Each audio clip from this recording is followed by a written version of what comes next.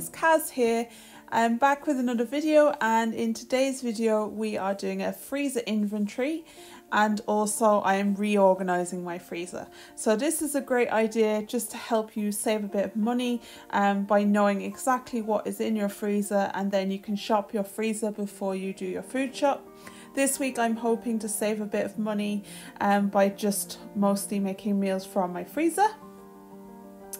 So my freezer is located in my shed, so here I am, and I have a board above it, and it has an old inventory on top. Yeah, so our chest freezer is out in our shed, so ignore all the cobwebs, and the shed's not in the greatest condition, so excuse that and the wires, but it just means that it's not in our house, it's not taking up any room, and we feel quite lucky to have a chest freezer. It means we can stock up on some items, and we don't need to worry about storage. So yeah, first off I'm going to start by just giving it a quick clean, getting rid of the old inventory. None of it applies anymore. And then I am going to go into my freezer, and I basically just put all of the food items into different categories into washing baskets. So here you can see, yeah, it was very messy. The kids were just throwing stuff in, and I myself even were throwing stuff in, so it was just all over the place, and I didn't have a very good idea of everything that was in here, so I thought it was a good idea to do, and it's a great idea to do just every couple of months. So here I'm just taking everything out and I'm putting it into different washing baskets just so that it's all into the different categories that I want to do. So I did meat, vegetables, carbs, and miscellaneous items. So I put them all into different washing baskets. And yeah, as you can see here, it took a while, but I have actually sped it up for you so you don't have to watch that. If only it was this fast in real life. But yeah, it's a hard task to do. If you can actually wear gloves and it won't be as hard on your hands, but I didn't bother here. I just decided to get done nice and quick.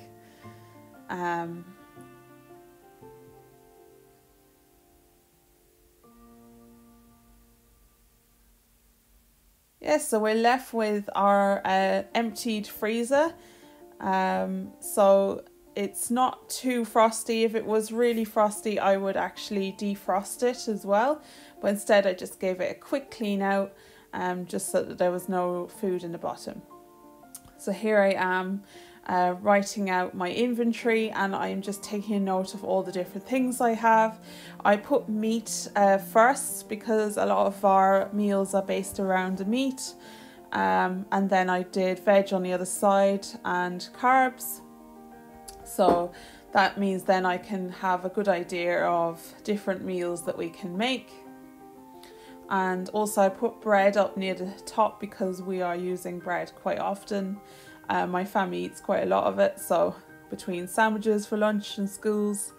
So I'm just going through it all, and then I did miscellaneous last. I actually put some fruit into fruit bags, so it was nice and quick to make into smoothies, and I just measured it out so I knew what the portions were there. So then next it was time to restock the freezer. I've just putting things first on this little shelf. It's a great little shelf our freezer has, and it means that I can reach stuff that's not quite in the bottom of the freezer. So I just wanted little bits and bobs on that shelf, and things that I would be afraid would be lost in the freezer, and anything delicate as well. So I've put convenience meats there at the top. And then on the bottom part of that shelf, I have put in ice packs. So if the kids have an injury, or the kids want to put them in lunch boxes or for a picnic, so nice and easy to grab. And then next I'm putting in fruit, because if that's not put on this shelf, it won't get eaten. So I'm putting that in here, and it's basically like Jenga, just trying to fit everything in. This shelf is the most bits and bobs there is. And then we have this great little basket. I actually want to get another one of these because they're just brilliant. So yeah, I just have a lot of the miscellaneous items in that basket. And I'm just checking to see will it still slide across, because that's how I'm able to see what is in that shelf. So I'm just sliding it up and down just to make sure it will slide. Then I have these great little tubs. I got these just in the pound shop, and I have vegetables in the bottom two. And then next I have meat in the last one then. So it just means that you can reach them without having to try and find things in the bottom of the freezer. So you can just pull them out, and you can see there I tried to get it to fit on the side, but it wouldn't actually. We have quite a compact chest freezer. We just needed it to fit in our shed. So I put ice at the bottom there because we don't use ice as often. And then we are putting in the carbs. So I have the waffles going in, and then some chips and wedges are going in as well. And I also have some frozen Mexican rice, and that's all thrown in the bottom. So all the carbs will be in the middle compartment. And then I'm just stacking the bread. The bread's really annoying. It takes up loads of space, but it's great not having to go to the shop all the time. And it just defrosts really quickly, so it's brilliant. Yeah, which is great. So yeah, I have my veg on the bottom, then my meat on top, so they're in tubs which are easy to grab. Then I have some bread and carbs in the middle, which is brilliant. And then on this side, then I have my miscellaneous on top. I have some meat at that side, and then I have some fruit. So all of that's easy to grab, and I can slide the tray. I have some ice pops there and some milk that was left over, and also some applesauce. So yeah, it's all easy to grab for kids. I have some Cretho there for any meals.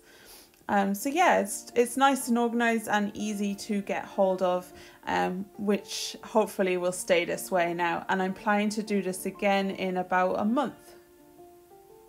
So here is my board. I have all my categories written out here, so they're easy to see, and I'll update them as and when we're using stuff and adding stuff.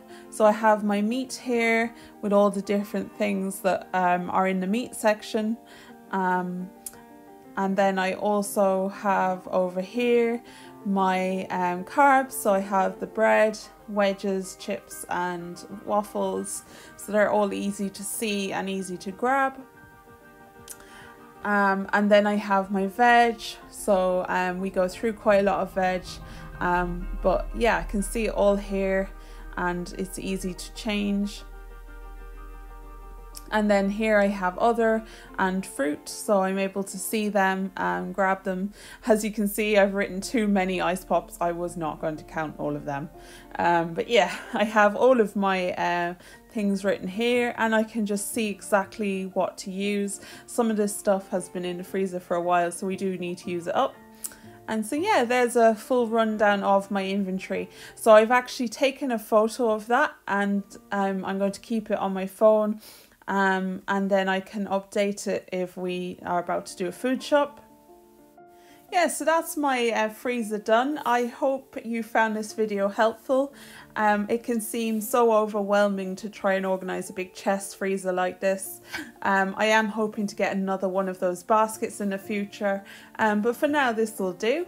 I hope you found this video helpful, and if you have any freezer organisation tips, please share them below. And yeah, it's a great way to save money because you have no idea what's in your freezer if you don't organise it. And by doing an inventory, you will know you won't be buying extras of things you don't need. An important thing to remember is it doesn't matter how reduced something is in the shop. If you have a few of them already at home, there's probably no point buying them. It's just a possibility of causing food waste. So yeah, I hope you found this video. Subscribe if you're not already, and I will chat to you soon.